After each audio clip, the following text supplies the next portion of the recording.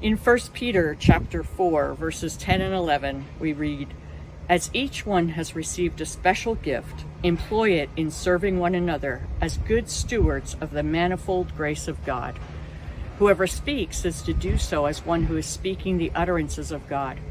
Whoever serves is to do so as one who is serving by the strength which God supplies, so that in all things God may be glorified through Jesus Christ, to whom belongs the glory and dominion forever and ever. Amen."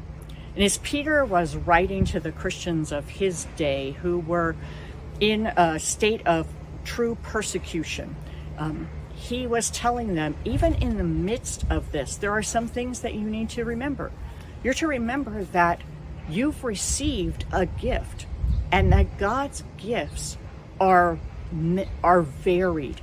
It's not cookie cutter. Everybody's not a teacher. Everybody does not have the gift of helps. Everybody does not have the gift of mercy.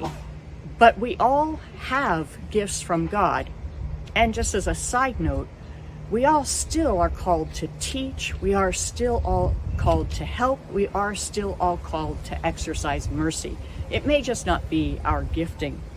But he goes on to say that we are to exercise those gifts that God has given us. And we're to do it in the power of the Holy Spirit. We're to do it remembering that when we speak, we're not just speaking our words. We're speaking the words of God.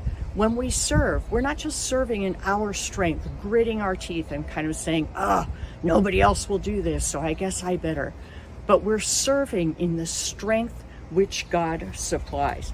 And the reason that we do that is so that in all things, in every area of our life, in every area of the church, God will be glorified, because to him belong glory. So if we are exercising our gifts for our own glory, we're in a troublesome place. If we're not exercising our gifts at all, we're in a troublesome place. God has gifted us, and he calls us to exercise those gifts in his power, with his commission, and for his glory.